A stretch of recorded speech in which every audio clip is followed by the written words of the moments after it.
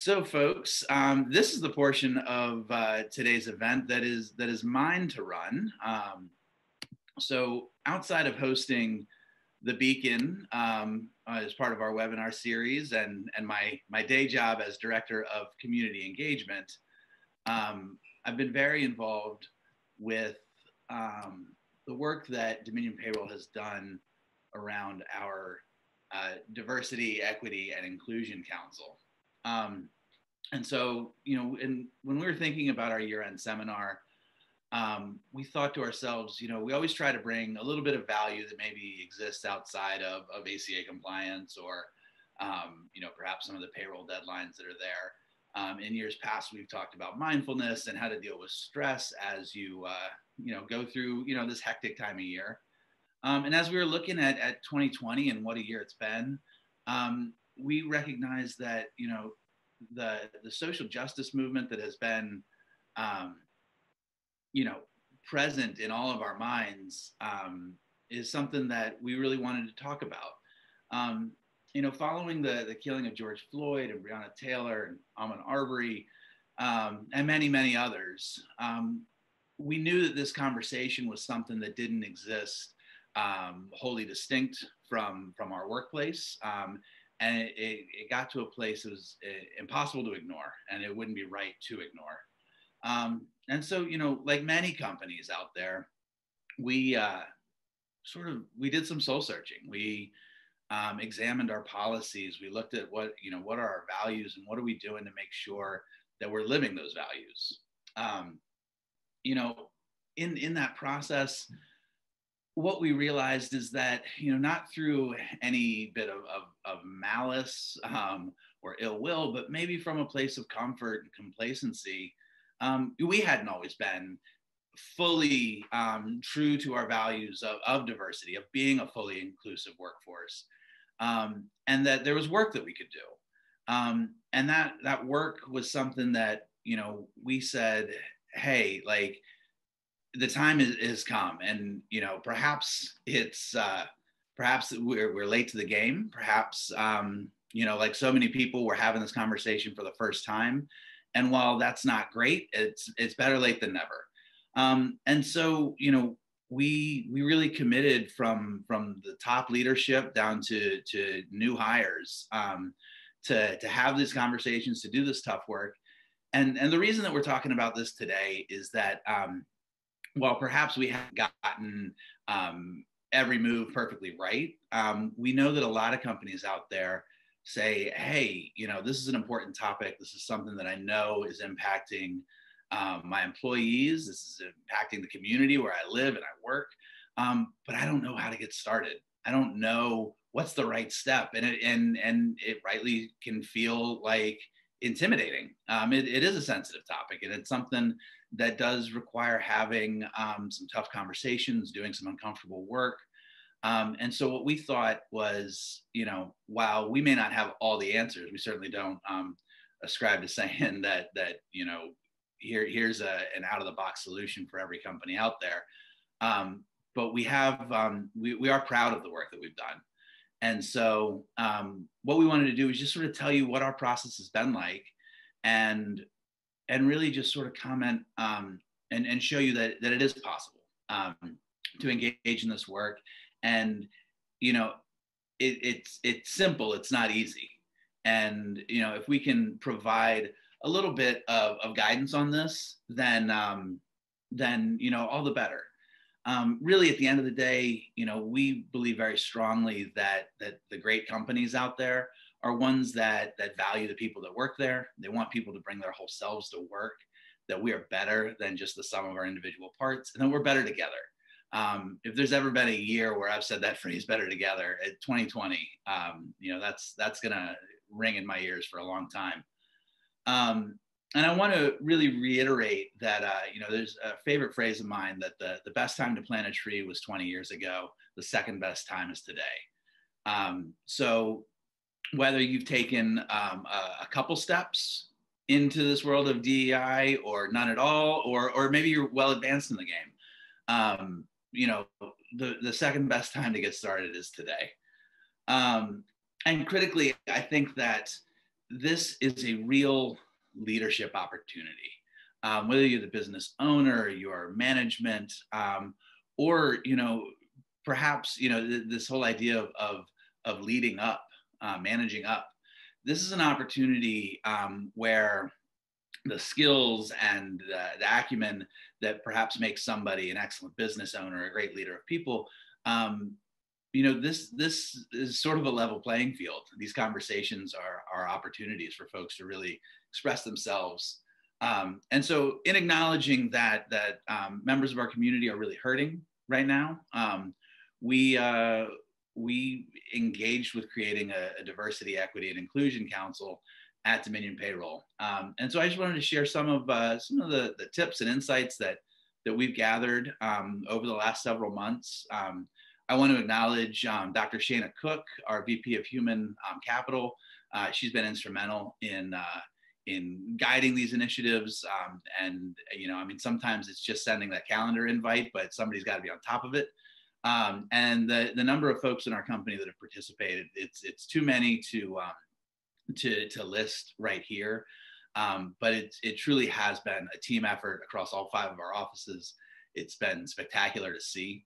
That level of engagement is awesome, and sincerely mean it when everybody from the CEO to I remember we had a new hire, Conley, who had been with the company a grand total of, I think, 4 days when he came to his first DEI meeting. And so it really has been, a robust and whole effort there. Critically, though, I think that it is really important as you and your company engage in this conversation, leadership has got to be a part of the conversation. Without that validation, without that support, you may be able to push some initiatives forward, but it's really critical to engage ownership and leadership in these conversations. So as I sort of think about the elements of what we did, there's 2 critical steps that I think have to happen before you can get to the initiative phase, the making of a plan. And the first one is research, and the second one is respect. So research, this is both an internal and an external thing, but it's critical that you and your team develop the vocabulary. For a lot of folks, the words that you see on your screen right now, they're not part of your everyday conversation. Sit down and I mean, it's a quiet hour on Google, the number of resources that are out there. But I think that it's really critical for folks to take a look at sort of what the accepted definitions of these items are. And this is far from a complete list. But as you do your research, you'll see, new items that are worth exploring. Take those accepted definitions and then think about them in terms of your company, your culture, the values that you have as a whole company, as a whole organization, and define them for yourselves. And get to a place where you can use this vocabulary in a way that feels a little bit more comfortable. It doesn't have to be a foreign language in your mouth. And then on the internal side of things, and this is really the tough ask, and this is the tough work that we committed to, but this is sort of the whole staring at yourself in the mirror part of this process, but doing that self-examination, taking a look at, what are your company values? Is that something that you have painted on a wall, but you don't really look at? Is it in a drawer somewhere? Or is it something that you live every day? Internally, we looked at our core values: community, fun, balance, integrity, to name a couple of them. And we realized, man, we really want to commit to diversity. And we went through the wordsmithing and the conversations, and we said, we've got to figure out a way to incorporate, a diversity statement into both our hiring principles, our external communication. And in that process, we also have to recognize that, perhaps we haven't always been as diverse as we could be. And it really, in that examination process, you say, all right, like these are our values, these are our aspirational goals, and this is teeing you up for success when we get to that make a plan portion of all this. I call the second step respect. You know, this is really where you think about your communications. You think about, you know, how to be compassionate around these tough conversations. You think about how to bring your authentic voice to that conversation. This is really critical. This is not a place for corporate jargon or sort of sanitized, you know, workshop language. This is a place you need to be intentional. You need to be thoughtful about the way that you're going to talk about these topics, because these are personal. This is humans' lived experiences.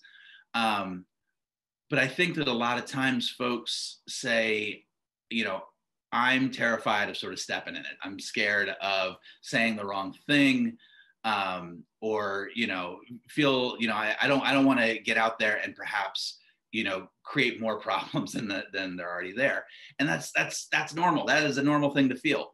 And there's really nothing wrong with that. The thing that we have found is that when you lead with compassion, and you lead with an authentic voice that says, hey, like, I'm engaging with this topic, and I want to understand your experience. I want to understand how our policies, our workplace, all of these things contribute to these feelings.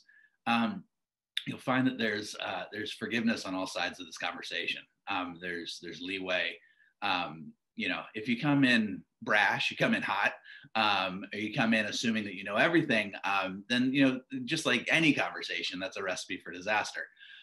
So really in this, you know, I think that this part of respect is really, it's an opportunity to say out loud things that are in your head, ask with respect.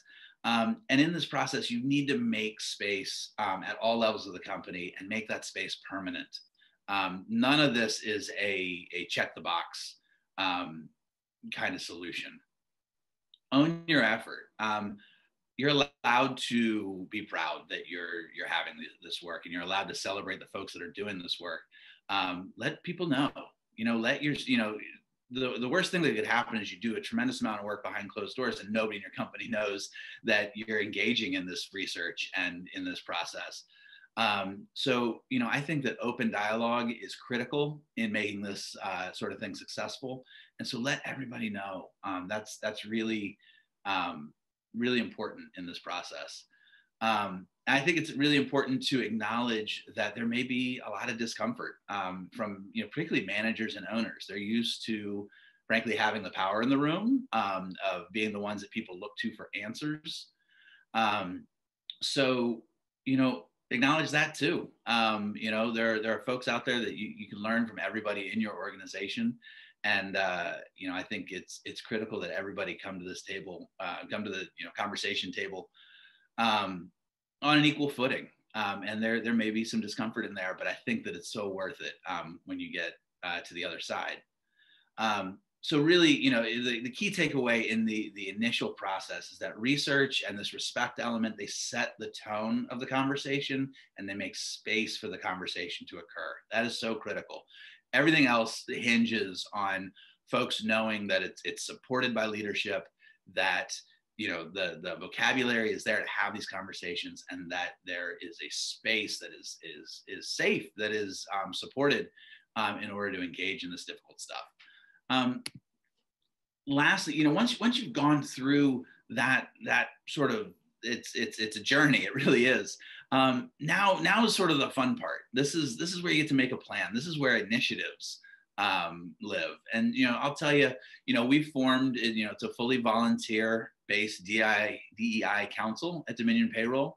Participation, you know, it's voluntary. It's an hour out of folks' week. But we've been, you know, empowered by leadership to say, we're going to make changes to some of our policies. And, you know, we've been empowered to take a look at hiring practices. You know, that's a crucial thing. We've, our HR department is engaged in looking at, you know, what's pay equity look like across our organization. What are our hiring practices? What are our promotion practices? And, we've really started to unify around common practices for all of our offices so that folks are getting reviewed in an equitable way, and that there aren't, there isn't any divergence, intentional or otherwise. So that's really crucial. Looking at your company culture, saying, hey, what do we value? What are the things that sorry. So when I think of company culture, I think of a couple key elements. Who are our heroes? What do we celebrate? Who are our villains? Every culture has this. And what are the origin myths and the stories that we tell? And so incorporating DEI into who's being celebrated, who is being promoted, all of these things, it's really critical to take a hard look at that. Lastly, and there's some really practical things that we've done. We're looking at some of our vendor relationships and just saying, hey, like maybe instead of bringing Panera in for lunch, is there a small woman or minority-owned business that we could engage with? It's a simple change, but it's something where these little changes, they all add up to quite a bit.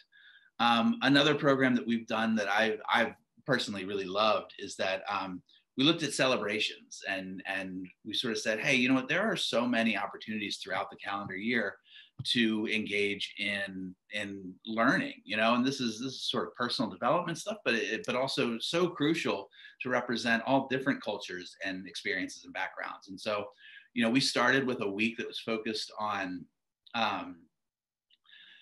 Nelson Mandela and apartheid in South Africa. We're currently doing a week focused on Native American experience. We've done one on Jewish heritage and culture. We celebrated Coming Out Day in October for our LGBTQ allies, employees, and friends. There's so many opportunities to bring this work within the walls of your organization, and they're fun, they're engaging. The results have been so positive.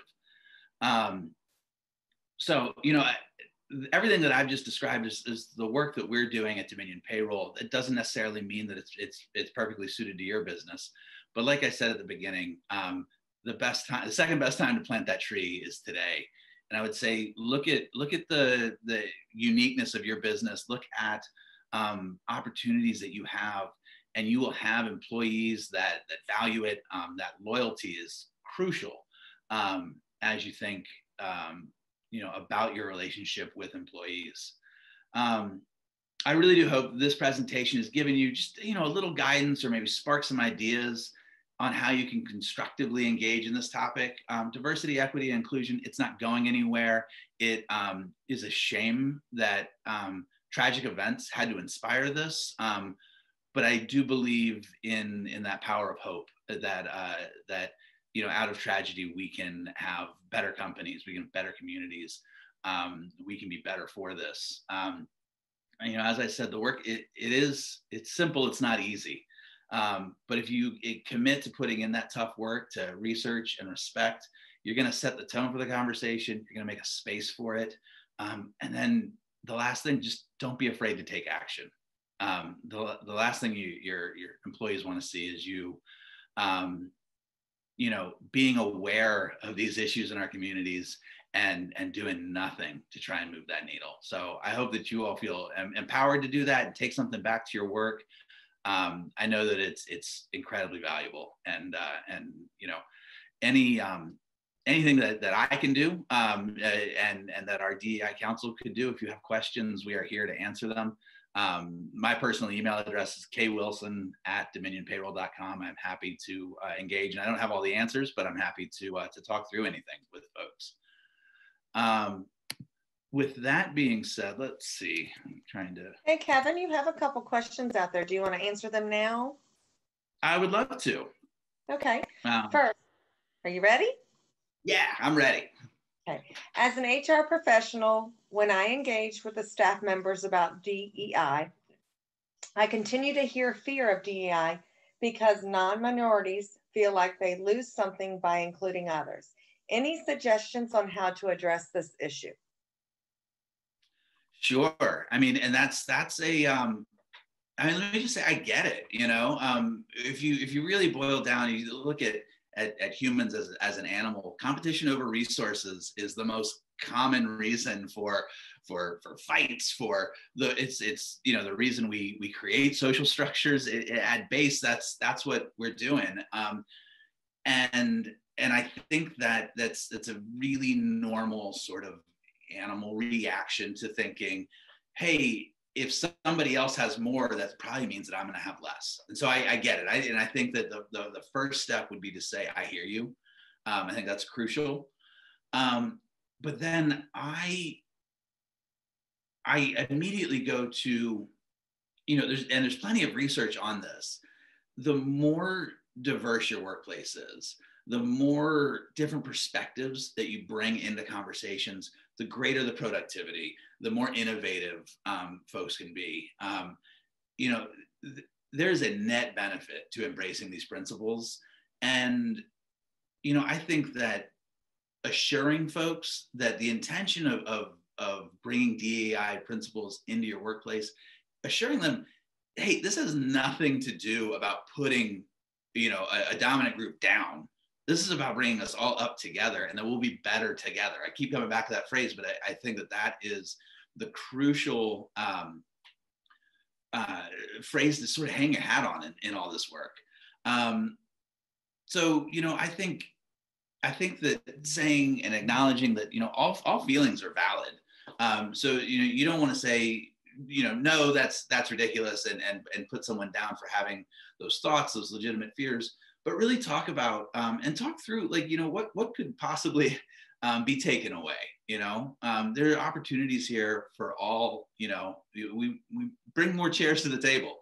I hope that sort of answered the question, and I'd be more than happy to dig into that a little bit more if you want to shoot me an email. Great.